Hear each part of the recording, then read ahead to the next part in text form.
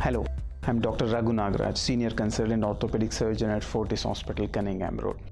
I'm here to talk about the cartilage injuries of the knee joint. Cartilage injuries accounts for 20% of the overall injuries of the knee joint. Cartilage is a tough but very much elastic and flexible structure. The function of the cartilage is to reduce the friction between the bones and help in taking the load on the joints. It also serves as a mold on the bones ends so that they glide against each other very much smoothly.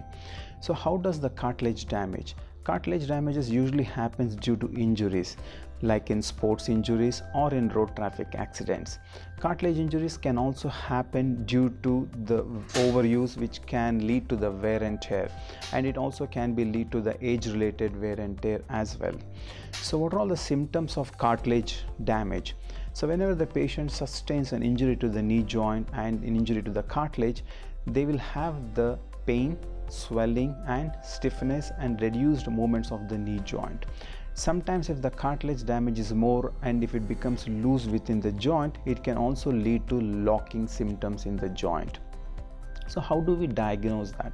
So when the patient comes to OPD with these symptoms, pain, swelling and all, we usually do an X-ray.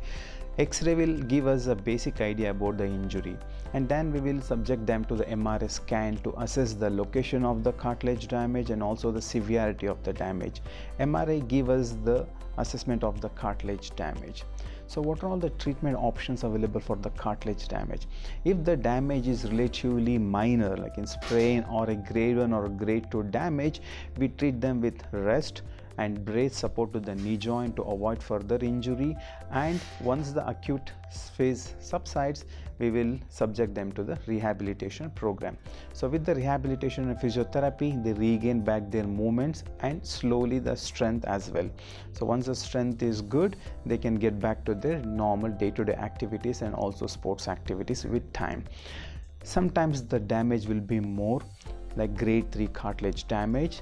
That times surgical options is the only available option because cartilage lacks blood supply. So the healing capacity of the cartilage is very poor in grade 3 injuries.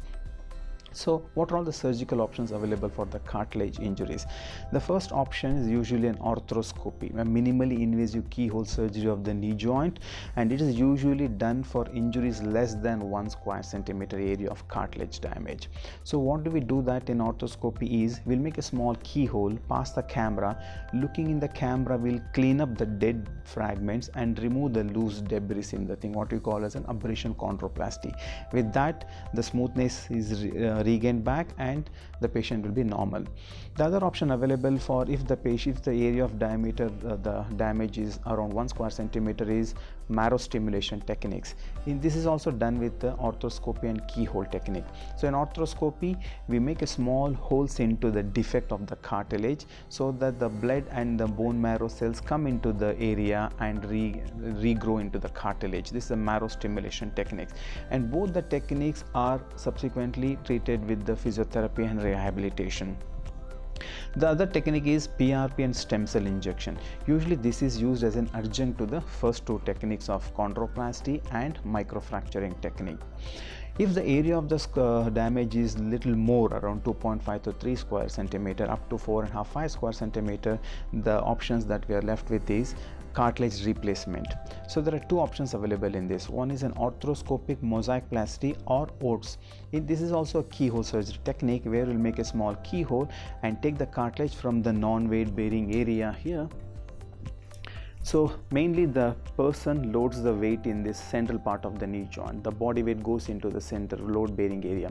So when there is a damage in the load bearing area, we make a small keyhole, pass the camera and take a small cylindrical plex of the cartilage from the side of the knee joint, what we call as a non-weight bearing area, and replace it into the weight bearing area where the body weight goes. This is called mosaicplasty. So up to 2.5-3 square centimeter area of damage can be dealt with this arthroscopic mosaicplasty. If the area of the damage is more, close to 3.5 to 4 square centimeter, then what we suggest is to go for autologous chondrocyte implantation. This is basically a two-stage technique. The first stage, we do an arthroscopy and take a small cartilage sample from the non-weight bearing area and send it to the lab. So the lab will culture that cartilage, grow the cartilage and send us back in 3 to 6 weeks time. After 6 weeks, when the cartilage cells are ready, then we conduct a second stage, which is definitive procedure. This is usually done with an open technique. We make a small opening on the area where the damage is there and implant this cartilage cells into the defect. By 6 weeks to 8 weeks, the cells will grow into a normal, proper hyaline cartilage of the knee joint. This is a very good technique as it grows into a normal cartilage, and a huge, large area can be covered with this technique. Once the surgery is done, very next day the patient will be made to bend their knees and put them on machine called CPM. So this will help in getting the movements back and also to mold the cartilage cells that we have implanted. Once the movements are regained in 6 weeks time, then we will start with the strengthening program. The patient will be a non-weight bearing with a walker for 3 weeks and then graduated partial weight bearing for another 3 weeks. After 6 weeks, the patient will be made to bear weight completely on their leg. By 3 to 3.5 months, the strength will be sufficient enough to start running and jogging exercises, and by 6 to 7 months they can resume back their sports activities. So this kind of treatment will help in reducing the development of arthritis and further complications because of the arthritis. Thank you.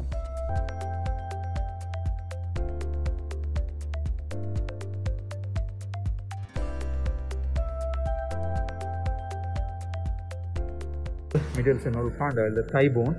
So you can see this part of the cartilage is normal, but here you can see the defect.